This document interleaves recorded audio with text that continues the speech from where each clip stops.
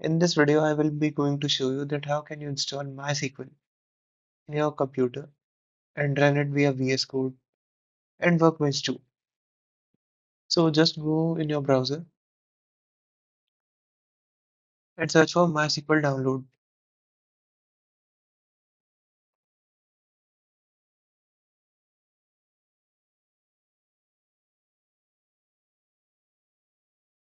Click on the first link.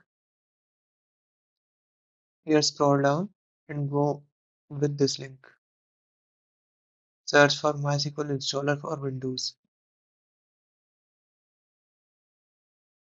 Now you can choose any of these options. I will be going with the first one. Just start my download. Save.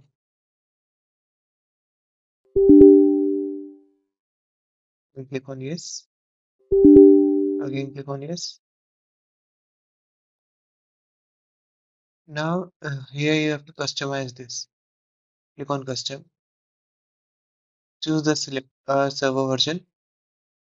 I will be going with the latest version. Click on this version and green arrow and go in applications. I want Workbench, so I will be going with Workbench and its latest version. Click on next, execute. Now it will start downloading your Workbench and your server. My Workbench is downloaded and my server is almost downloaded. Let's wait for a few seconds. Click on next and execute. Again, we have to wait for a few seconds.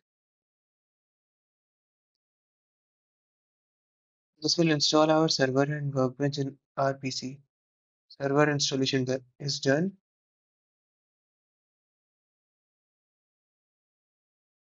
Workbench is about to get installed.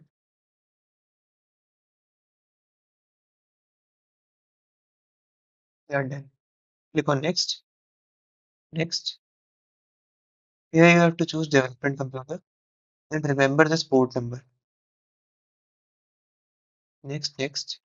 Here you have to create a password for your root user. Your root user will be the main user for your database, you can say. So I will be going with 0101. Again 0101.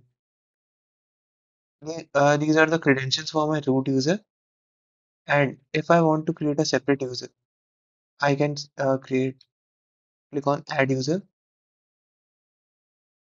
and I will be creating a user named as Pratham Bhakla, and host will be localhost. He will be the DB admin. Password will be again same 0101. You can choose a different password too. Click on OK. Our new user is added, and root user password is all set. Now click on next, next, next. Execute.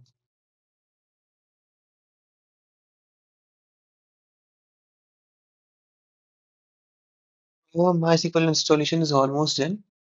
Yes, finish this. Next, finish.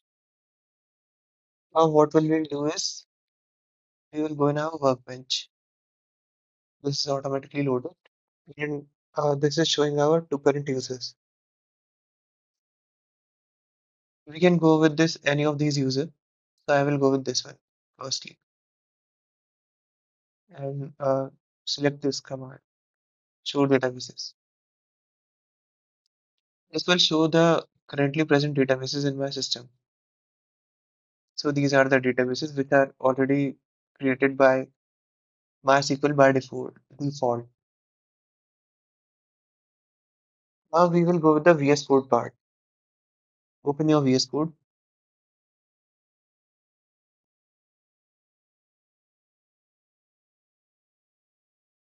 Here you will need an extension named as MySQL.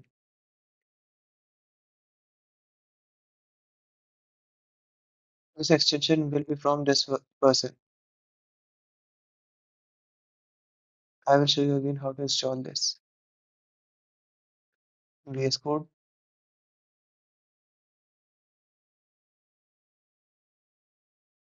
and then go in Extensions tab here. Install MySQL extension.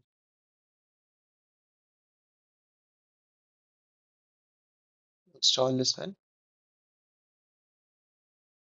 Now come back in your main directory. Here you will see an option named as MySQL. Click on this. Click on plus button. Here type localhost. User will be if you want to connect with root user, you can type root here. But I want to connect with the main user, that is Pratham Batla. I will go with this one. I, and I will enter the password, that is 0101. Port number will be default, that is 3306, and hit enter. Here you can see that my connection is successfully made, but there is an error. So for removing this error, what do you have to do? Go on command prompt, and here you have to log in your MySQL. So type this command, MySQL -h. This will show your host, and our host is localhost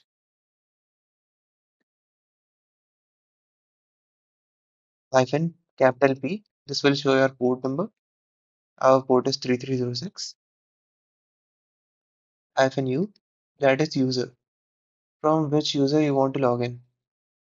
I will go with the root user. You can also go with the user which you will be rooting.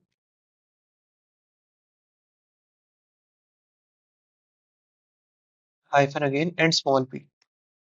This is small p is for password, and you have to enter your password now. I will enter my password. You can see that here you can see a welcome message. That simply means you are all done. Just a step away. Here you have to type. I will be showing you the command which you have to type. Here you have to type alter user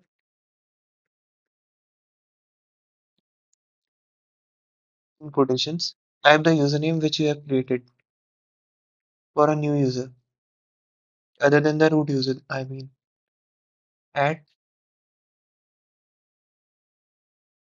localhost.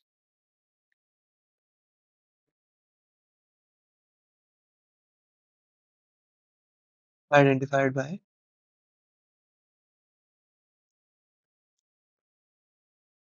identified with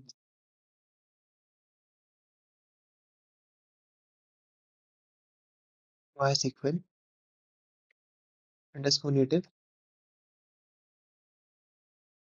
underscore password by in quotations type a password and end with semicolon. Hit enter. Okay, so our command is successful. Here you have to type one more command, that is flush privileges, and then end with semicolon. Here our our setup is done. Now now here click on refresh.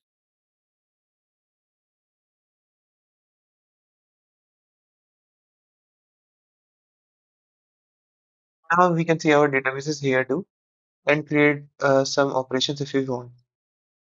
Let's say I have to execute a new query. It will be creating a database for us. Create database named as userdb, semicolon, end. We will save this file as create database name and execute this file in MySQL query. So our execution is done. We can check this here.